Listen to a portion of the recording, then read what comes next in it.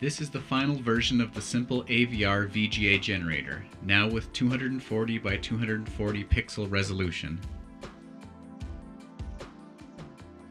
With the addition of the external SRAM to hold the graphics, higher resolution text and smooth moving animations are now possible. The AVR draws all graphics from the external memory, feeding pixel data through a buffer into the resistor DAC and then out to the VGA monitor. The video rendering interrupt takes care of all critical timing, freeing up the main program loop to render all of the graphics. Several routines have been created to allow the drawing of images, sprites, and text from the main program loop.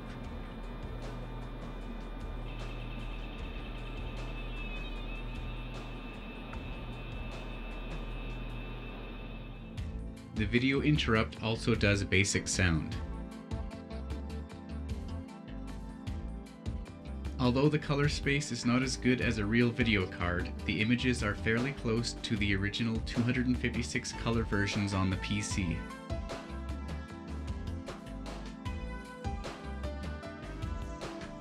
Graphic images and sprites are just bytes stored in the AVR program memory, written to the external video buffer by the subroutines.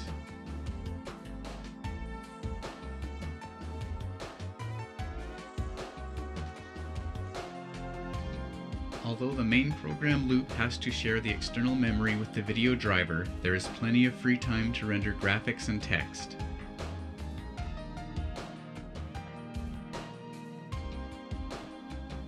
This project shows how just about any microcontroller can be connected to an external SRAM in order to generate 256 color VGA through a resistor DAC.